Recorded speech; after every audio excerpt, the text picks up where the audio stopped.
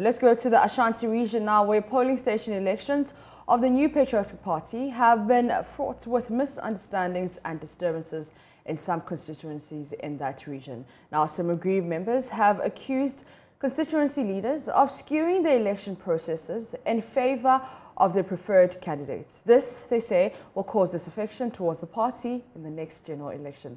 Now, Jima has been speaking with some aggrieved party supporters in some of NPP strongholds and filed this report. The new Patriotic Party scheduled the election of polling station executives and electoral area coordinators for February 19 to March 5, 2022, under the supervision of committees whose membership are specified.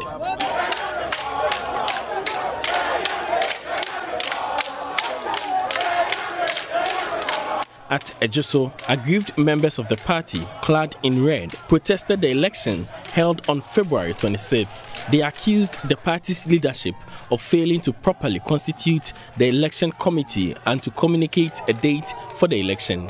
Acting First Vice Chairman speaks for 12 of the constituency executives and other aggrieved party supporters. It was not only shocking but unbelievable when at exactly 7:22 a.m. the acting chairman was heard on Kesbin FM saying elections had been conducted in the constituency.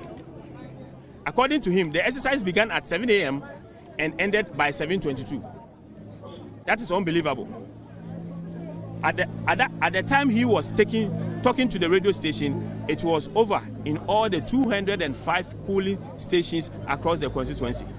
So it took them 22 minutes to conduct elections at all 205 polling stations within the constituency. In the 2020 presidential election, the new Patriotic Party garnered 68,724 votes against the NDC's 14,488 votes in the Ejuso. Mr. Chumesin Tim is worried the numbers will reduce for the NPP in the next election if emerging issues are not resolved. We appeal to the leadership of this party to nullify whatever was done or in the name of elections within this constituency so that things can be done afresh, hearts can calm down, and then we can move on as a constituency. We want to save this party. Known as Florida, the Bantama constituency is one of the sure bets for the NPP in every election, making 86.18% of votes in the area. Prince York aspires to be a polling station organizer at Bushen electoral area. Prior to the polling station election, he claims to have been attacked by some thugs in relation to the election.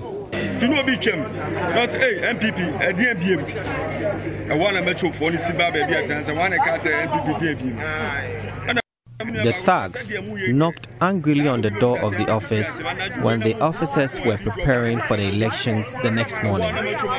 We inquired why they are making so much noise. They then attacked us, hitting me with a plastic chair.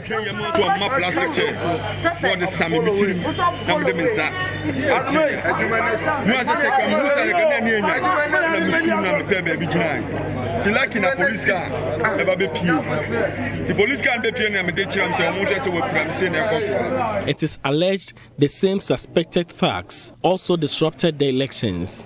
Nana Boache is an aspiring constituency youth organizer. So how the papers that were supposed to be used, the forms that are supposed to be used in the elections are no more. And therefore we need to make another form, some form for other people so that we can start the whole process again. Where are the forms? Forms where that is what I'm saying. These forms were stolen. So the tax stole the forms, sent the forms away, and we are ready, we are preparing other ones to do. Meanwhile, another group has emerged claiming the NPP leadership in the constituency is manipulating the election in favor of their preferred candidates. Spokesperson Ebo Boyson has refuted claims this group disrupted the election with thugs. He is calling for nullification of results declared so far in the Bantama constituency. Because what is happening in Bantama here, if K is not taken, I repeat, if K is not taken, Bantama will be a Bantam area. Thank you. So we are drawing the attention of our leaders that they should come to the aid of Bantama because they want to cheat Bantama. And if Bantama falls, the NPP will fall. Yeah. I repeat, because NPP in Bantama is the heart of the party. And if the heart ceases to function, that means the party will soon die. In the Ofoekrom constituency, a group is also kicking against a decision to retain all old executives. In a press statement, the concerned youth of Ofoekrom kicked against electoral area coordinators appointing polling station executives for newly created polling stations instead of an open contest. Similar incidents of imposition and discrepancies have been recorded in the Adanse Asuka constituency as some persons are denied forms to contest the polls. In all the agitations, party members fear it could lead to disaffection towards the party, depriving them of the agenda to break the age. For JoyNews, Nana Ojima reporting.